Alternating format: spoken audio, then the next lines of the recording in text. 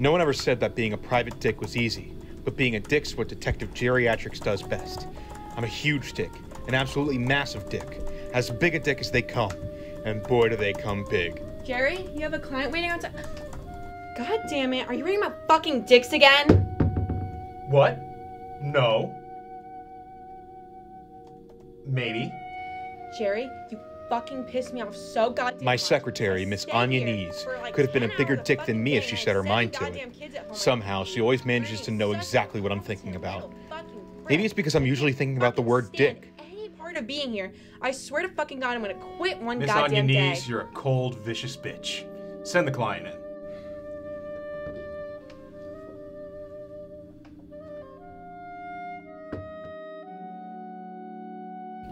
Well, well, well. If it isn't Miss Maxine Patricia Guffin. Come on, Jerry, skip the formalities. You know better than anyone how I feel about my name. Maxine Patricia Guffin, a.k.a. Maxie Pat. We had a one-night stand about 2 years ago. I filmed the entire thing and took several pictures throughout in attempts to improve my form. After all, a good dick's gotta be detail-oriented. Didn't tell her about them until after we finished. Maybe that's why we didn't have sex again. Very well, Maxie Pat. What brings you in my office tonight? Well, I'm in a bit of a pickle and I was hoping that you could help me. Yeah, no shit, that's my job. What are the specifics? What do you need my help for? It's my brother Mac. He's been murdered. Jesus Christ, Mac?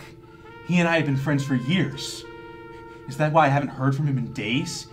I thought he was just really hungover. What exactly happened? Why was he murdered? Well, 2 nights before his death, he invited me over to his place to have dinner.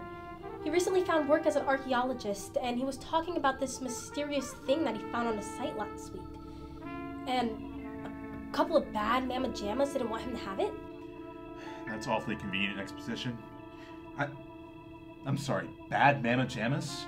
What decade are you in? Oh my God, I came here to tell you how my brother was murdered, not get a lesson on modern slang. Anyway, they found this at the scene of the crime. My life is awful. I can't bear living anymore. This is a suicide note. I thought you said your brother was murdered. The police said it was a suicide, but we both know that my brother would never do that to himself. And I have proof.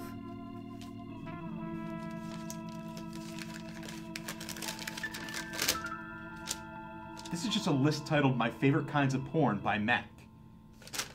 My God, there's a lot of varieties of hentai on here. I know, but look at the handwriting. It doesn't match the handwriting of the suicide note. My God, you're right.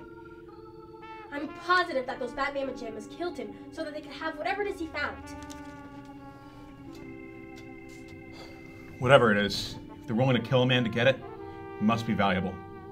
Mac Guffin's mysterious and valuable object is what we're looking for. Wow, that's a mouthful. Well, it's not like there's any shorter way of saying it. Mr. Mike Rochburns had always been a valuable informant. He's got a burning itch to get the scoop on everyone in town, and that's an itch that ointment could never fix. Did you get the message I left? No, sure, no, that's why I'm here. Now, I can tell you everything you need to know about Mac, but first you need to pay up.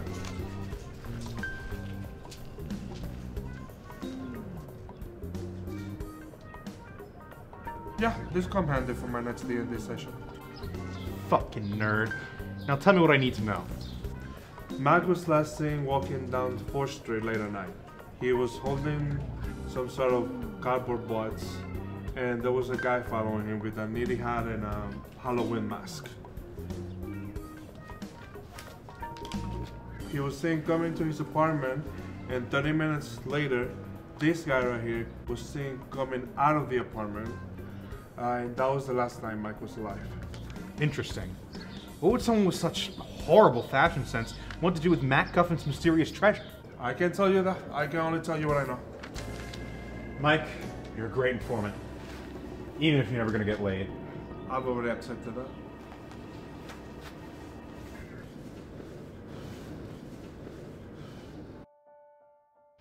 It wasn't easy, but after a long and wild goose chase, I believe I managed to track down our fashion-blind friend.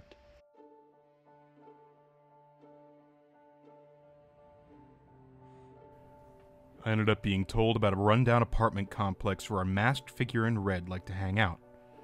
I figured that had to be the perp.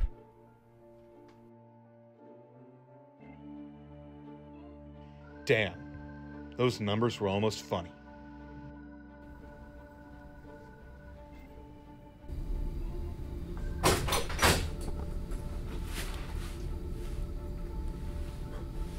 So, we finally meet. Oh, we've met before, dick. It was Miss Maxie Pat all along, huh? Thought it was pretty obvious at this point. So why'd you do it?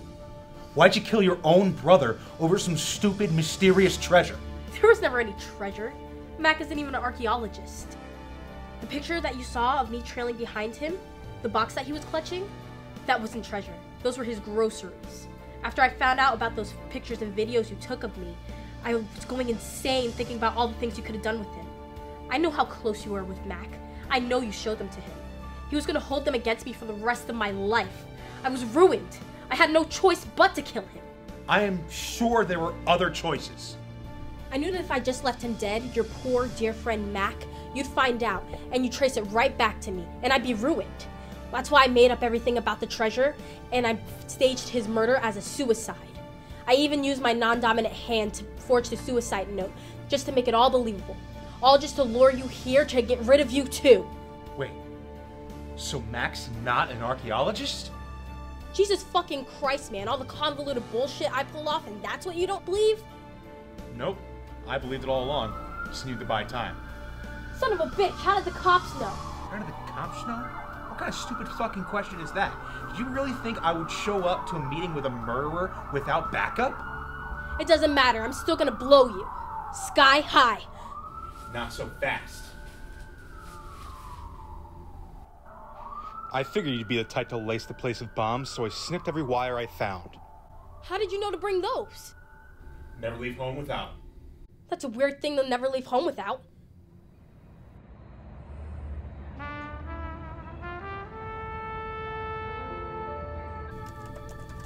And so, the mysterious murder of Mac Guffin is closed for good.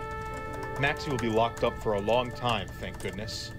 And more importantly, I have a long list to go through.